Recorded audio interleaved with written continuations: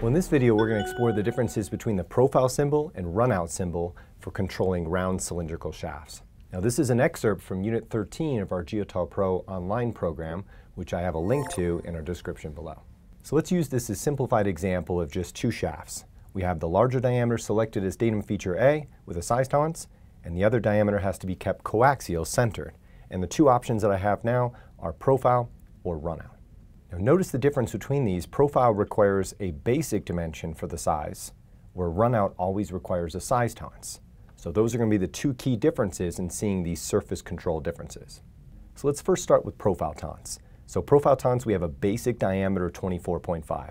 And this creates a tolerance zone that wraps around the true profile, around the surface. So that's going to be 0.1 in and 0.1 out. Then it's going to wrap around, so you're going to get a tolerance zone of 0.1 out and 0.1 in. So it creates a tolerance zone of two coaxial cylinders that are centered around that datum axis. And the key word here is they're fixed in size. They're centered around the basic diameter of 24.5. Now this is going to control all the variation on the feature. It controls how centered it is. See, if it's off-center this way or off-center that way, you're going to fail your profile tolerance if it's too far out. Also, it controls size at the same time. Too small or too big, that could fail the profile tolerance. So profile is controlling the size and the coaxiality in the same shot, in the same tolerance zones. So now let's compare that to runout. Runout is also a surface control, but it does not include the size. These tolerance zones are now variable in size. You don't have a fixed basic size where the tolerance zone has to be centered around. It could be variable. Now this means that runout is going to control coaxiality, location, the orientation, and the form, but it does not control the size.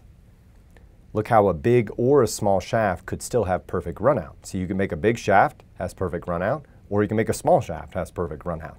So the distances between the two cylinders is fixed, but the size of the cylinders is variable. I have examples of these in my GeoTol Pro book, which I've linked in the description below if you'd like to read more about this. I have both the profile tolerance and the runout and circular runout and position all at once, and those are shown in Unit 13 of that book. All right, now let's look at an example to compare when you would use runout versus when you would use profile. Remember, the only difference is profile includes the size with its profile tolerance, where runout is going to have a separate size tolerance and then a separate runout. All right, let's look at this example of a rotating shaft, kind of the theme of this Unit 13 here. It mounts into a main bearing that's fixed in the housing, and there's a sensor above. There's a certain air gap or clearance that's always necessary between these parts. Like a sensor or something needs to sense how fast it's rotating. Too close and it'll rub, too far away it won't sense anymore. So first we have to select the datum feature. This one's pretty obvious, I think. The one that mounts into a bearing is definitely going to be A. That creates our datum axis. And we want to keep this centered so that we get that certain air gap or clearance between the parts at all times. So our two options are profile and runout. They're both going to be surface controls. And that's what we want here. We don't want position, because position's more of an axis of high points here. And we want the surface to be within the tolerance zone to control the gap. So what's the difference? Profile includes the size with its profile. So control size and location in the same shot. Or do you want to have a separate size and then a separate runout? Do you want two problems or do you want one problem? I got enough problems to deal with, so I like to just have one problem, and that's profile. Profile works so well for this. You keep this basic, 56, that's the ideal geometry that I want. Don't get too close, don't get too far away. Don't get too close where it rubs, don't get too far away where it doesn't sense anymore. And that would of course apply all the way around because it's pointing to a cylindrical feature. So one number that gets the job done all at once.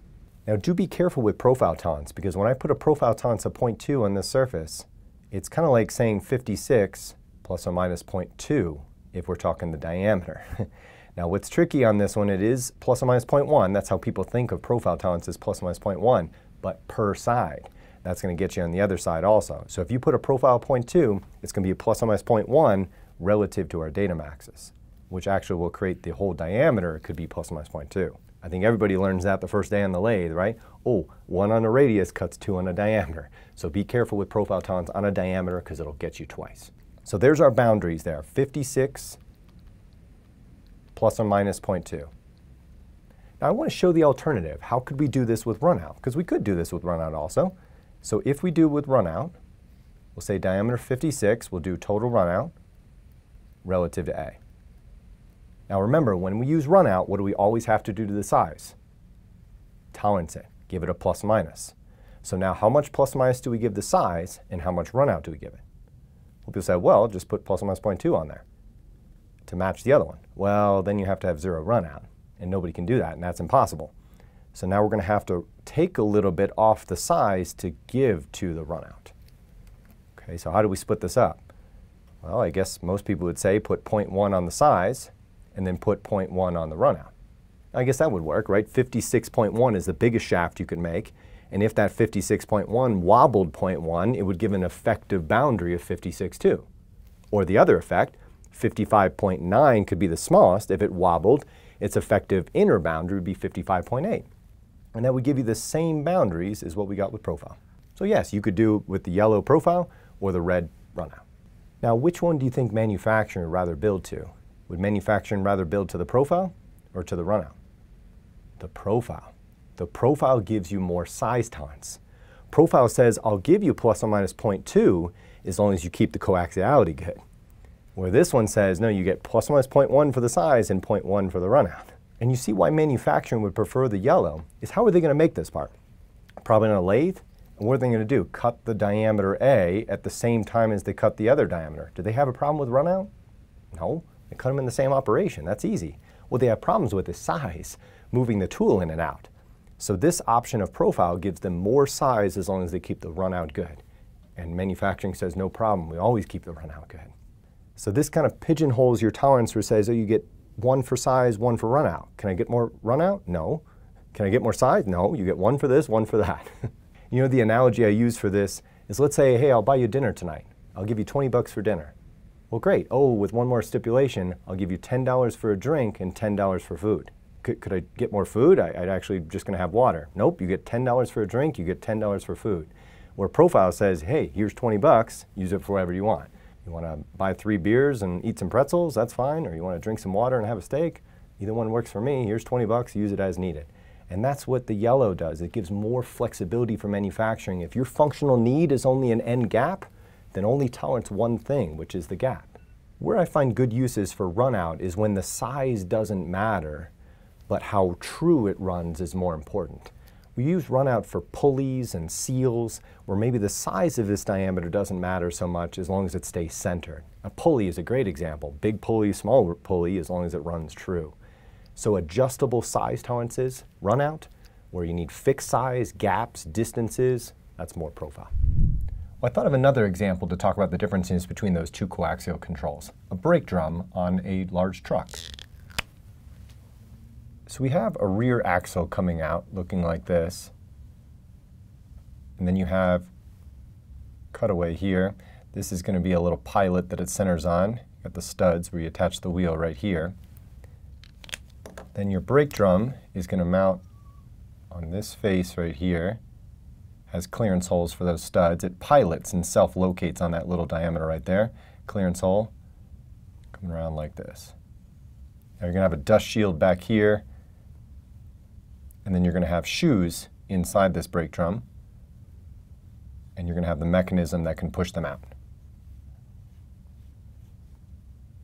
So when you step on the brakes, these shoes will contact here and slows down the vehicle. So there's definitely some coaxial requirements that need to happen for all this to function properly. So let's look at our brake drum. Draw that in the side view that looks like this. Remember that pilot diameter right here. And then we got those clearance holes over here.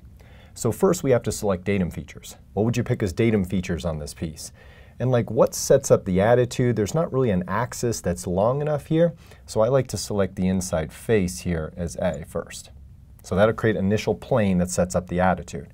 Now we need an axis to center up on, and I thought this diameter is perfect. That's the one that pilots and self-locates on here. So that'll be selected as our B feature. No need for a tertiary clocking, wasn't really that important. So now this diameter is very critical. This is what the shoes are going to contact on, and we need to make sure that that stays centered, it stays coaxial relative to your AB.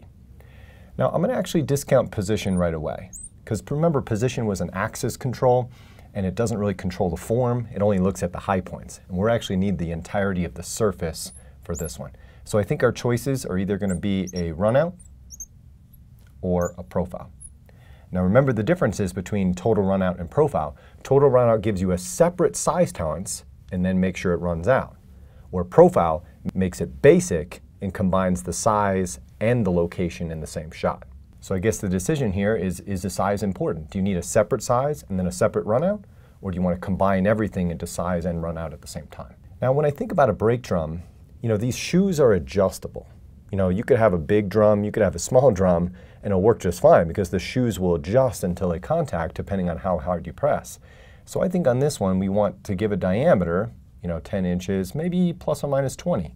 Because size doesn't really matter because of the adjustability in the shoes. But we do need to make sure that it runs true when it does make contact. That's a really good one for a run out. Run true, run out. And so then we put a total run out on here of 5 thou relative to our AB. So the plus or minus 20 is how big and small it can be. It doesn't really matter for function, but we need to make sure that it runs true relative to your AB.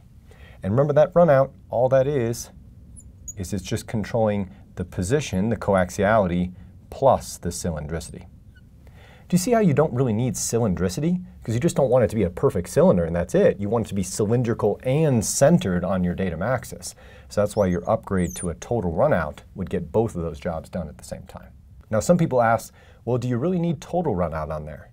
Could we get away with just using a circular runout instead? Now remember, that's two-dimensional, 2D. So a circular runout is going to be giving you a position and just a circularity. So each cross-section has to be circular, but you don't have to be cylindrical. Now that would allow our component to become tapered because each cross-section has good runout. Each cross-section has good runout. Each cross-section has good runout, but it wouldn't keep it cylindrical. Now maybe if you had a brother-in-law that sold shoes, then that would be a good one for that one. It would wear shoes down pretty quickly. But I think if you want to have even wear on those shoes all the way around, I think we need a total runout on this. And that total runout would also keep it cylindrical and get good life on your shoes as well. So that's, I think, a good example for a total runout where the size doesn't really matter, but the runout has to be very good. It needs to run true no matter what size it is. Well, hopefully that application helps. Sometimes seeing those practical things really helps bring these things together. And for more practical examples and lots more explanations, please see our GeoTol Online Fundamentals program that I've linked in the description below. Thanks for the likes and subscribes, and see you next time.